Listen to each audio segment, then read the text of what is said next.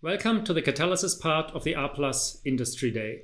What I want to give you now is a brief flavor about the opportunities that plasmonics and nanophotonics approaches have in order to make chemical reactions more efficient.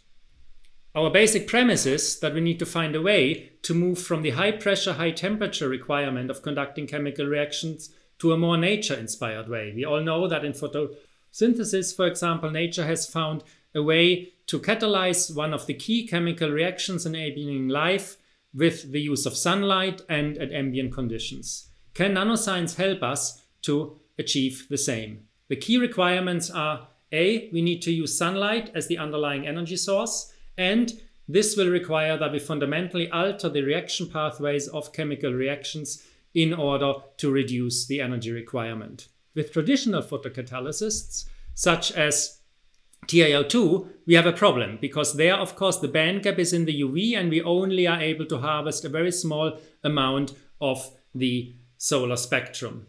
I will now show how with plasmonics we can drastically broaden the bandwidth over which we can achieve light harvesting using nanoscience approaches where we switch from semiconductors to metals. And secondly, we need to generate a nanoscale reactor environment in which we integrate light harvesting nanostructures and defect-based reaction centers in order to efficiently reduce the energy barriers for chemical reactions and achieve hence a low energy requirement in photocatalysis.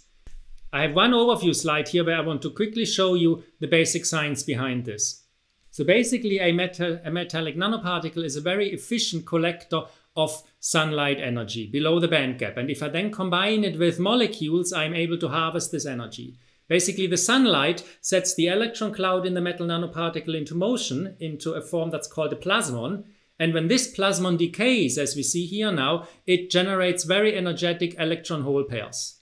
And these electron-hole pairs can then enter adjacent molecules. For example, if the electron enters into this molecule here, it can go into the LUMO level and it can lead to extra energy of that molecule, which will then reduce the energy requirement of a chemical reaction.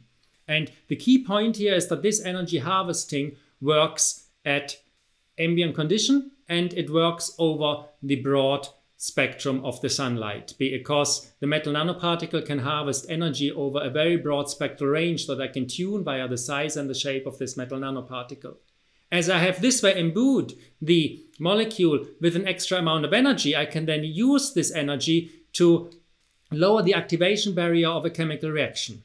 So the main idea shown in this animation here now is that whereas conventionally I might have quite a large energetic barriers and need large temperatures to catalyze a chemical reaction, thanks to the plasmonic hot electrons, I alter the energy landscape due to the extra energy that my molecule gets via the hot electron in order to reduce the thermal activation barrier and hence reduce the energy requirement for the chemical reaction to occur.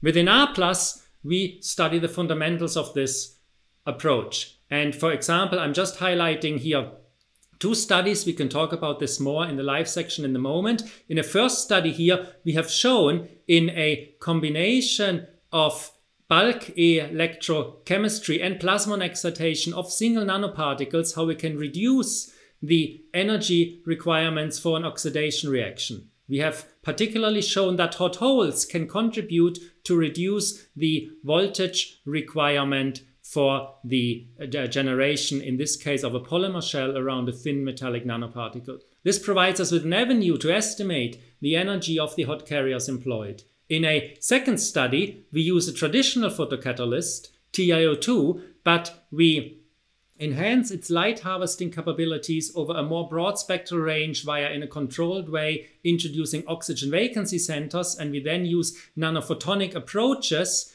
in order to make such a nanostructure TiO2 into an efficient sunlight collector. We have in this study demonstrated the photocatalytic ability via the reduction of silver salt into silver particle on such a nanostructure. Now I'm saying nanostructure.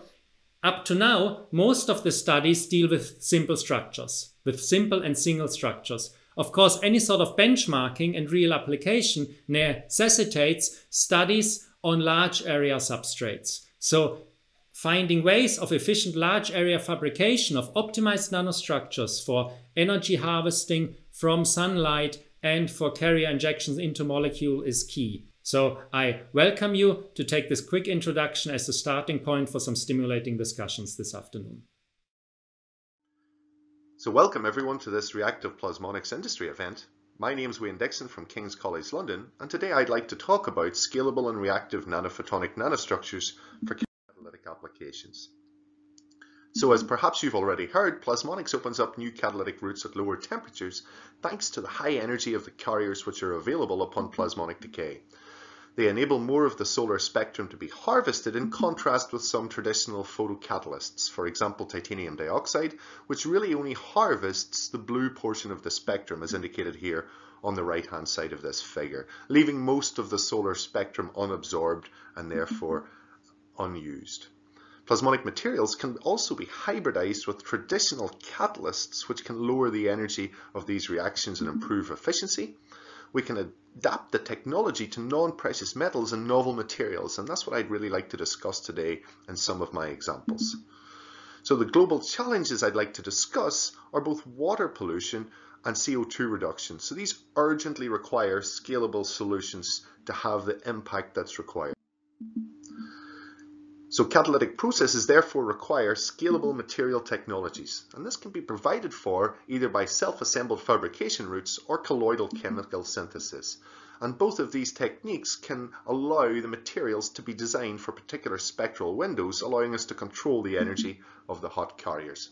So the two classes of materials I'd like to discuss today are the self-assembled plasmonic metamaterials as shown on the left hand side. So we can see these are typical laboratory samples and they're around 1 centimeter squared in surface area. On the right hand side we can see an example of a colloidal plasmonic nanoparticle which is comprised of a silicon dioxide core decorated with both gold and platinum on the outside.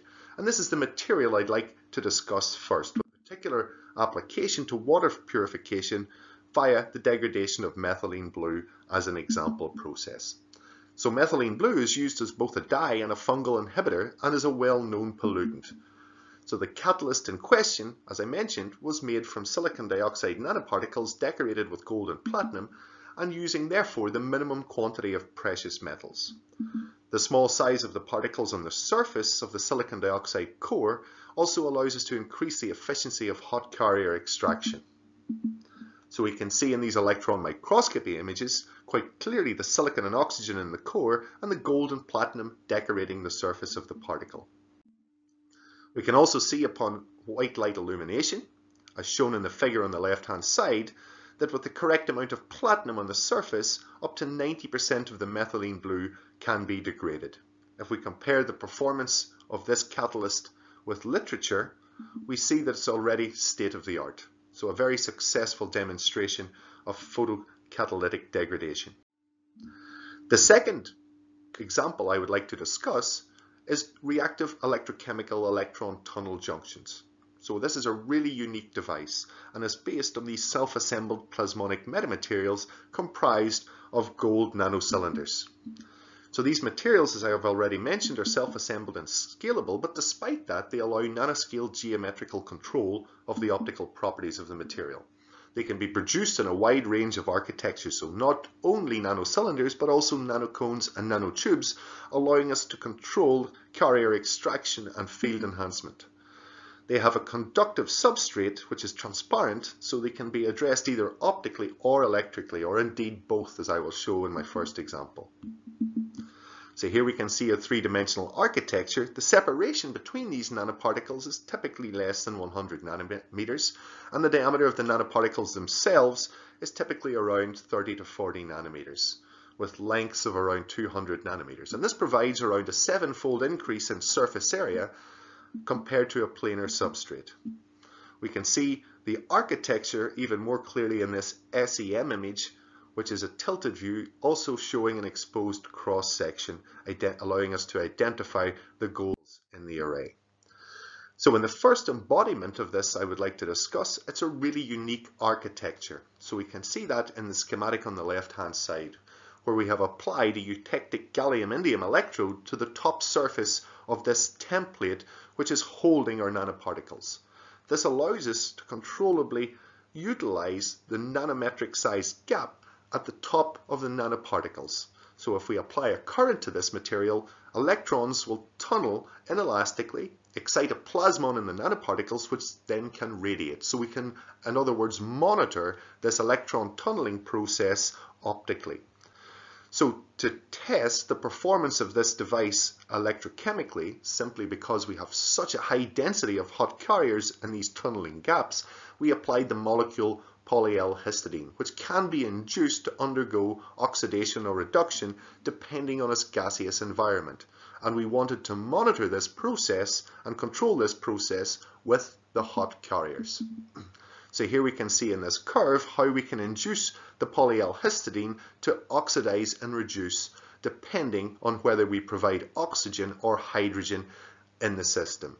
So the intensity of the light emitted from the plasmon decay can vary by up to 1 order of magnitude depending on the state of the polyl-histidine in the junction. Unfortunately, I cannot provide any benchmarks for this process as this device is simply unique. So the final example I would like to discuss is the reduction of carbon dioxide using scalable copper metamaterials. So copper is a good plasmonic metal in the visible spectral range with similar properties to gold. It's also a well-known catalyst for CO2 reduction, which exhibits high CO2 absorption, but of course is much less expensive than the traditional plasmonic metals.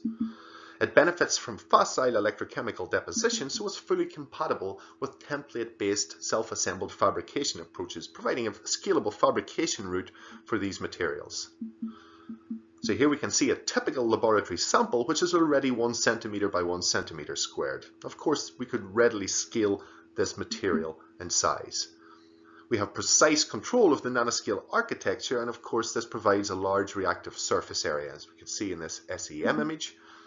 And the resonances, or the light absorption in this material, is easily controllable throughout the visible part of the spectrum by tuning the nanoscale geometry of the material.